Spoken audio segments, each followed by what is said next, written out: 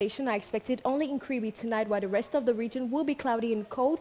In the morning, Kribi and Iboloa only will be experiencing showers.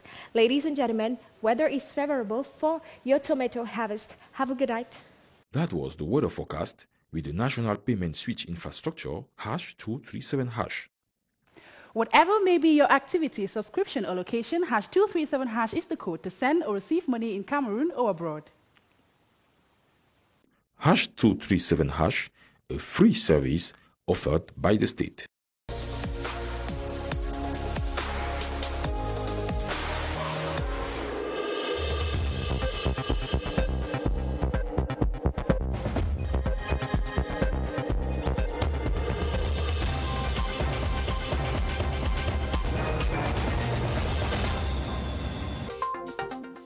The military tribunal in Boya has passed death sentences on perpetrators of the Kumba school massacre in 2020.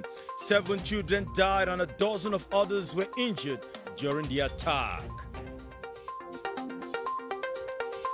The Chamber of Agriculture elects new regional delegates and a national executive to lead the new vision of the chamber. The Minister of Agriculture and Rural Development, Gabriel Mbairobe, will be our guest on the news. Plus, the volleyball Lionesses of Cameroon have beaten all-time rivals Kenya 3-0 in their opener at the African Women's Championship in Kigali. The men team plays semi-final match against Morocco tomorrow. Good evening and welcome to the 7:30 News. I am Benin Bumagana.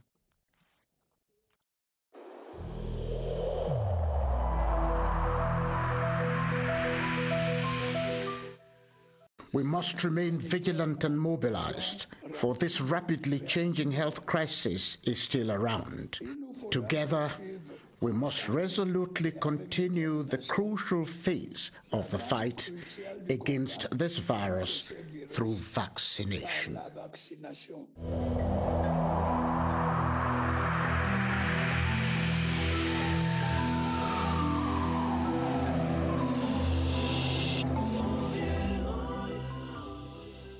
Once again, good evening. The military tribunal in Boya has slammed death sentences on 4 perpetrators of the 2020 school massacre in Kumba that left 7 children dead and dozens injured. They have 10 days to appeal. It is expected that the verdict will deter perpetrators of barbarism on innocent population of the northwest and southwest regions. Nueya Ben Modika with the reading of the court ruling. Memories of the Black Saturday, October the 24th, 2020, at the Mother Francisca International Bilingual Academy, Fiango Kumba, are still fresh. Gunmen stormed the school, killing 7 learners, wounding about a dozen others.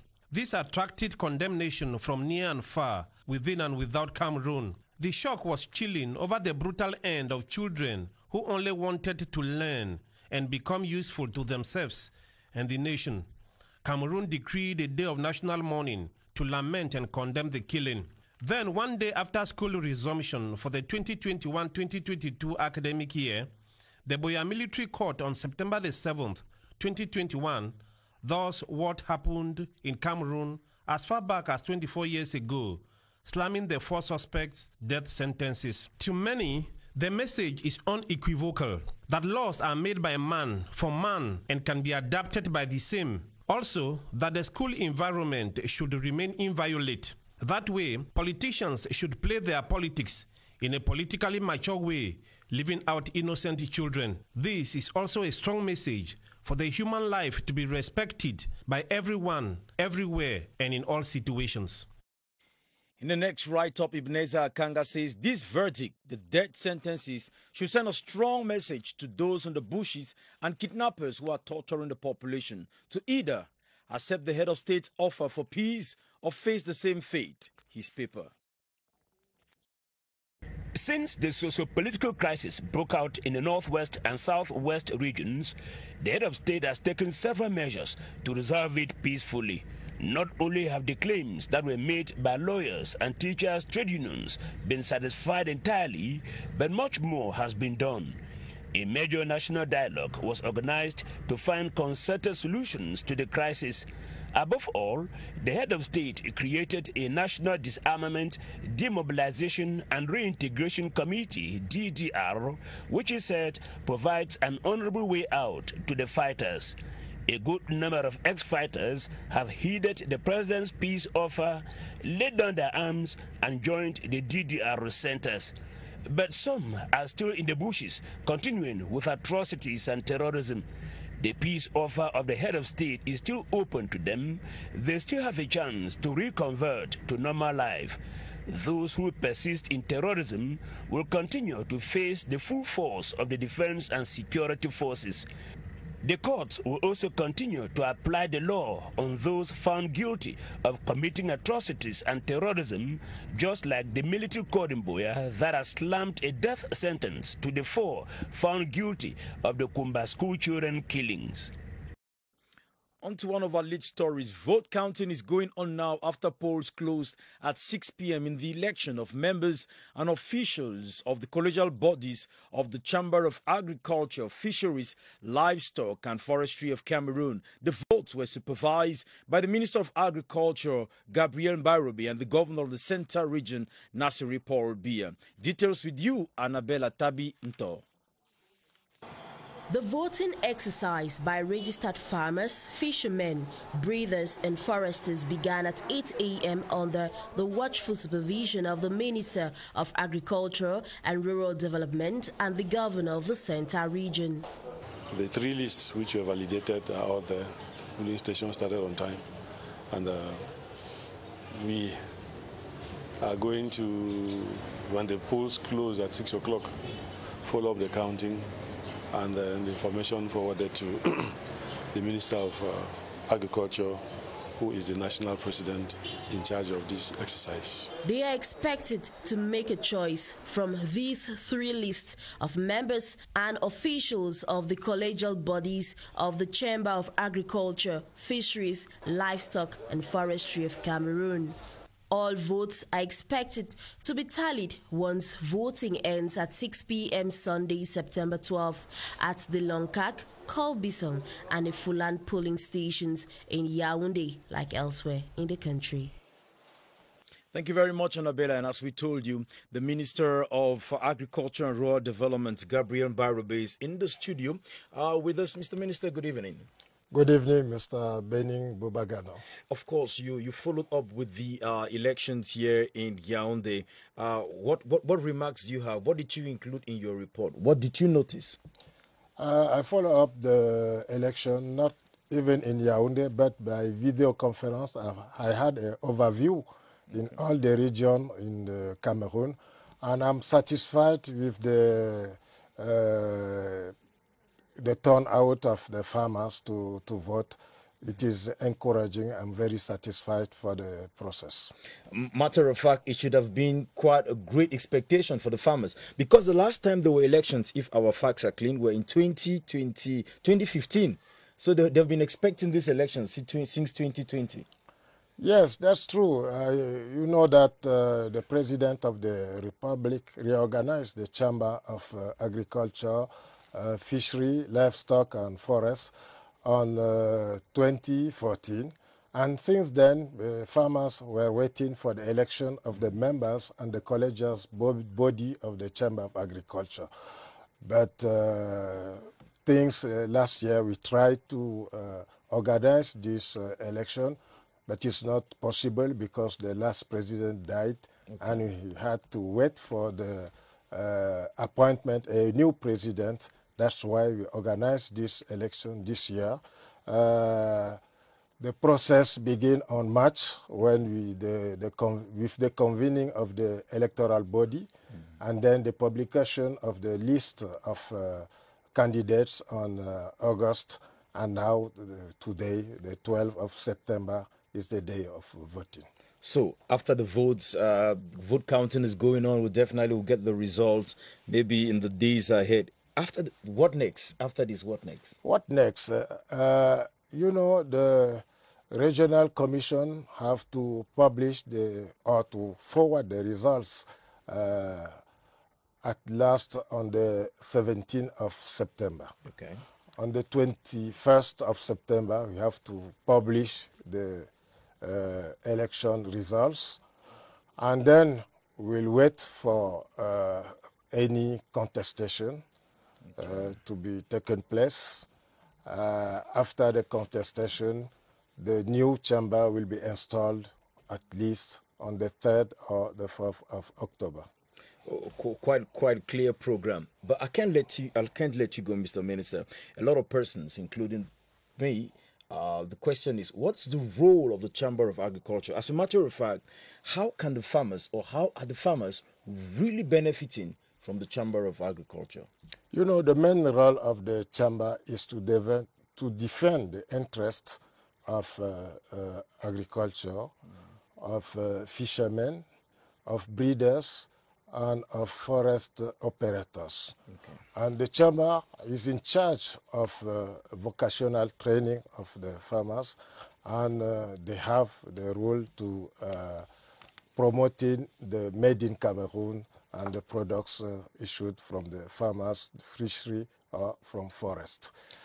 So as a matter of fact, the farmers have everything to hold on to from the Chamber of Agriculture. Yes, we are expecting more than the Chamber of Agriculture. And please let me take advantage of this situation to thank the Ministry of Territorial Administrative who were very involved in the process. I will thank the Ministry of Communication through what people have all the information about the election. I'll thank ELECAM and the Ministry of Justice and the other ministers who accompany us on this process. Thank you very much, Mr. Minister. Thank you, Mr. Beni Bubagana, and we wish this opportunity. I wish you the best in the days ahead with the projects ahead. Thank you. Well, you stay with us this time. Let's talk some politics. The 8th Ordinary Congress of the Union of the People of Cameroon, UPC, has ended with the adoption of amendments and far-reaching recommendations to unite, re-dynamize the party and make it more competitive nationwide. The National Bureau is headed by Dr. Pierre Baliguel-Nkot as Secretary General. We hear in this report by Nuweya Ben Modika. From this Congress of Peace, Unity and Reconciliation, the delegates are going back with the earnest hope and commitment that the new dawn would take their party from the backstages to the top. We want to inject a new blood in the party because this party, as history holds, is 73 years old as of now. And because of the squabbles that have been haunting this party, it cannot progress. We have known UPC of being a party that accompanies other political parties, like the regime in place. But today we have decided to take the bull by the horn. So we have decided to be a party that is going for the quest for power. To this effect, the new team has promised never to betray the confidence entrusted in them. The way we have organized the new bureau, it is a decentralized bureau, so the people will join the structure in the regions. It is a process. The reconciliation is a process. Now we are putting in place a committee of reconciliation. Closing the Congress, the Secretary General praised the delegates and all other stakeholders for their support and maturity, lauding their sympathizers for respecting democratic values even in diversity. He called for patience, hard work, determination. The Vice President of the World Bank for Central and West Africa, Ousmane Diagana, is in Cameroon and will be received in audience tomorrow Monday by the Minister of the Economy, Alamin Ousmane May. Ousmane Diagana is expected to sign 4 conventions with the Cameroon government within the week. Luma Slim Davies with details.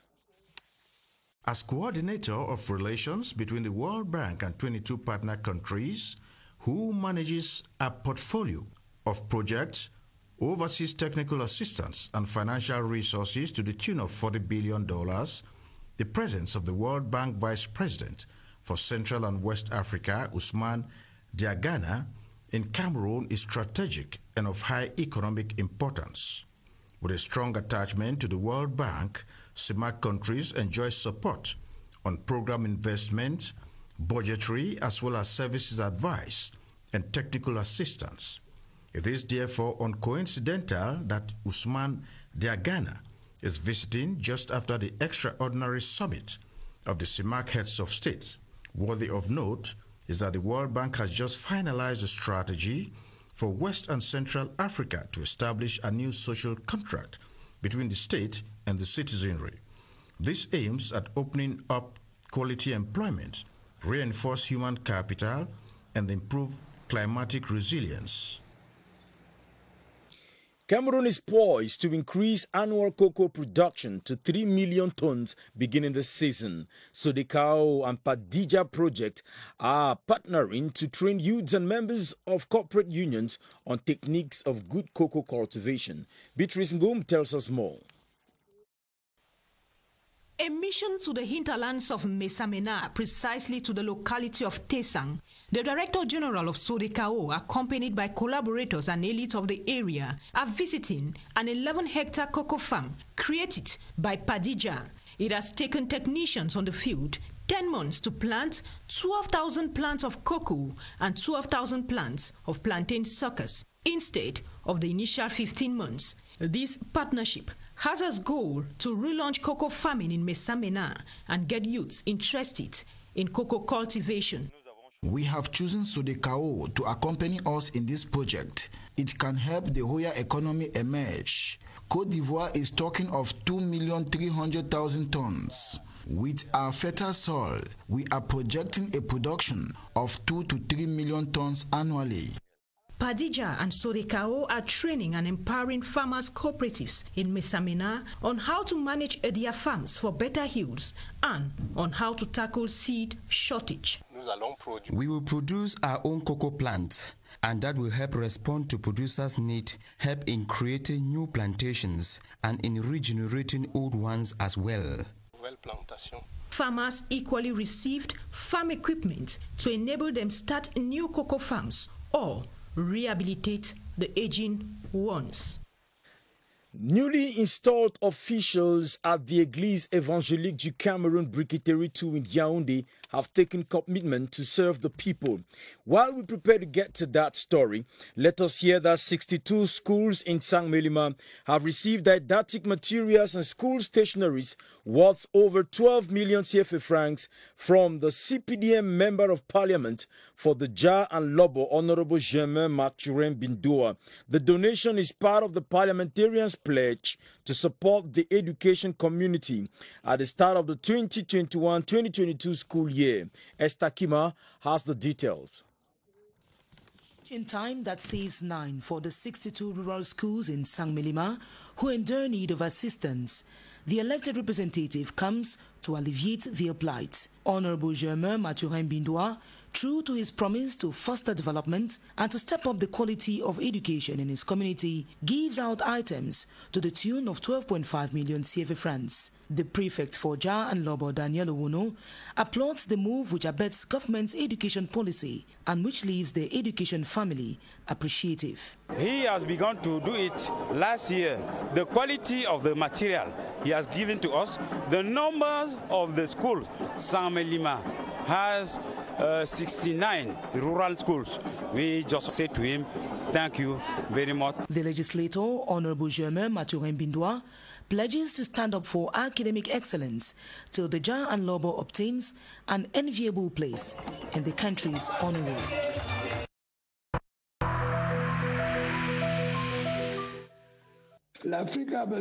Africa needs broad and equitable access to the vaccine.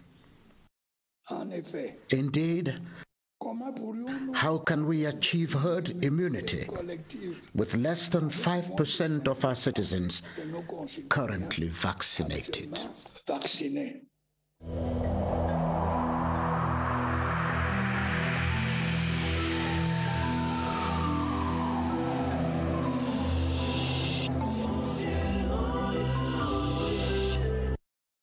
Now let's flip over to talk about this fight against COVID-19 pandemic. We go to Kigali, Rwanda, where Baldwin Sama engages his guest, Dr. Charles Nkuruziza, on the sustained measures against COVID-19, saying that no player has yet been tested positive. Hello, Baldwin. Good evening to you, Benin Bumagana. It happens to be one of the reasons why no confirmed case of COVID-19 has been detected in any of the delegations so far, because all of them have been observing the bubble system where they are not allowed to get in contact with the outside world throughout their stay here in Kigali. Let's find out how it happens in their respective hotels with our guest tonight, Dr. Charles Nkuruzinza, who is the anti-COVID-19 surveillance coordinator here in Kigali. Good evening to you, Doctor. Good evening. When we talk about the bubble system in the different hotels for the players, how is it observed? Thank you. The bubble system, we instruct the delegation members to keep their mask, to wash their hands regularly, and to keep social distancing. So they have to remain in their respective hotels, and they only go out during the training or during the matches. Otherwise, they don't have the authorization to go outside that bubble system. And the fact that people have to be tested after every 2 days, many people are asking themselves if it's not too much. So it's not too much because we have to make a system that will allow us to detect any new infection very early in order to prevent, to contaminate others. So it is being done, and everyone is complying, and up to now we think everything is going okay. Thank you so much, Dr. Charles Nkuruzinza, who is the health anti-COVID-19 surveillance coordinator during this Men's African Volleyball Championship. The bubble system has been quite successful so far, because even us covering this competition for CRTV as Cameroonians, we cannot visit the volleyball lions or the volleyball lionesses in their hotel because of the bubble system. We can only meet them during the training sessions or during their matches here at the Kigali Arena. Back to you, Benin Bumagana. Great measures, Baldwin Samaf and Kamer. The National Anti-Corruption Commission, CONAC, has uncovered several cases of fraud in schools in Yaoundé, with some of them caught flagrant delito. This is the outcome of a pre-resumption school campaign to stop corruption said to be endemic in the education sector in the country. That Killian reports. The son of this physically challenged spent a whole year at government high school, Memboman, Yaoundé, with no trace on the school list. What made me report to CONAC is because I didn't see any report card. When you look at this registration receipt, it makes you think that the child was duly registered. He wrote the preparatory final year examination under the name of an ex-student known to the school administration. Elsewhere in Government Technical High School Swastil in Yaoundé, unauthorized collection of money for sportswear. It is prohibited by the circular of the Minister of Secondary Education. We are on the field with experts from the Ministry of Trade and the Ministry of Secondary Education to verify whether this information is true or false. 635,000 seized is being refunded to their parents. Complaints from government primary school bastos in Yaoundé are startling about management of PTA funds. They are accusing the head teacher of giving them 15,000 but obliging them to sign 30. The National Anti-Corruption Commission, CONAC, is out for war against corrupt administrations. We have a big strategy, and we began by doing it from the primary school to secondary school to university. CONAC's toll-free number is 1517.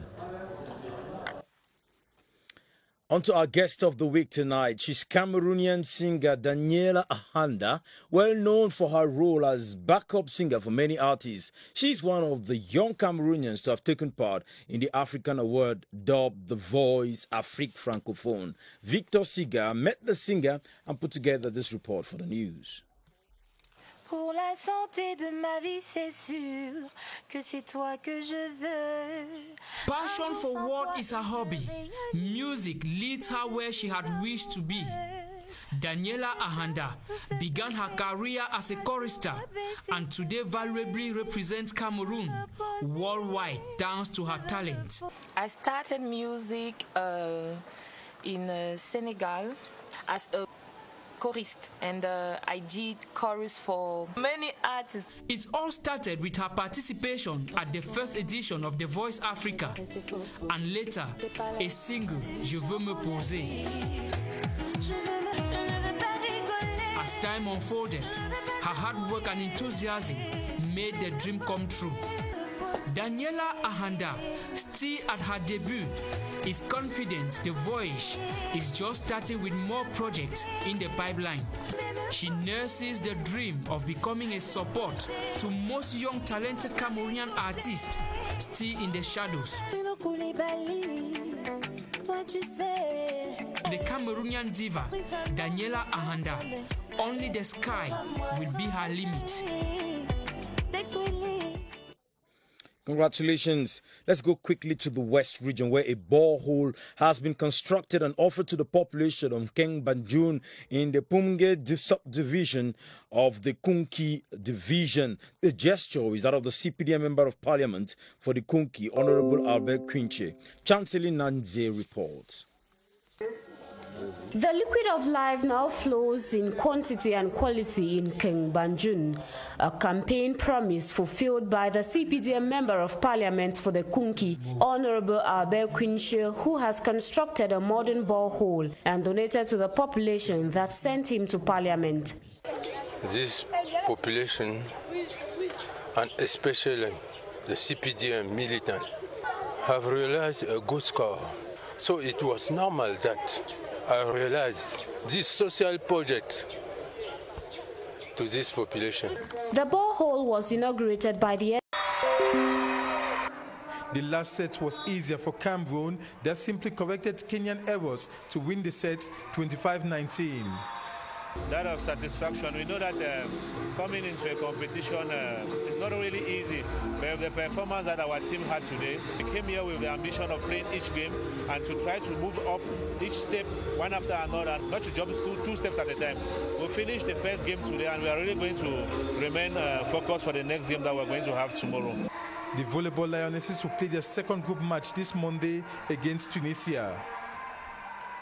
And this Monday, Baldwin Summer, the Volleyball Lions will face Morocco for their semi-final game. Time, 1 p.m. In other sports story, we spotlight Luis Tazo, an under-23 Lions defender who has joined Coton Sport of Garoua from RS Fortuna. Let us hear more about him in this report with Daniel Ekonde. 21-year-old Luis Tazo is gearing up for his first ever continental appearance with Cameroon's biggest club, Coton Sport. The Santa native signed for Coton recently from RS Fortuna and will be contesting the CAF Confederation Cup this year. I like to have titles because Coton Sport is a great team, it's a big team, it's a place to be.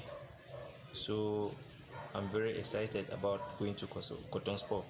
The left back played 16 out of Fortuna's 20 games this season, an achievement he truly worked for. I prepared this year very hard. Because I was playing this year like it's my last season to play football. So that's why I was lucky to be selected to go to Coton Sport. Having played for Elite One champions PWD Bamenda from 2015 to 2018, Tazo has a big ambition. My ambition is to train again harder and travel to Europe. Tazo has had stints with the under-23 Lions, playing for them in 2018, 2019 and 2020. On that note, we come to the end of the 7:30 news. Atta Bajinoma will come back here at 8:30 p.m. for the news in French. Tomorrow at 7:30 p.m., you will meet Ben Menopufong, and at 8:30 p.m. at Dembala, I'll be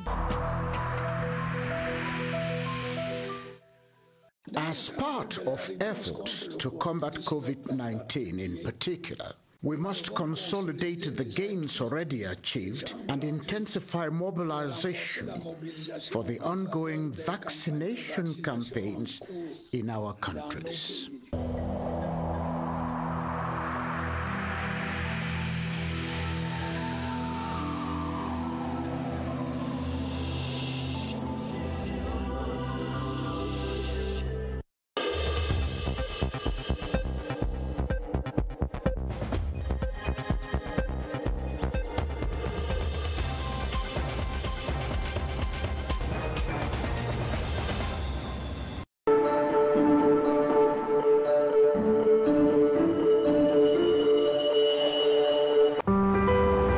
bien, Mako. On fait comment pour avoir la bonne information sur le Covid-19? Je ne connais pas où. Il suffit d'appeler le numéro vert le 1510 gratuitement et vous aurez la bonne information sur les symptômes de la maladie, les sites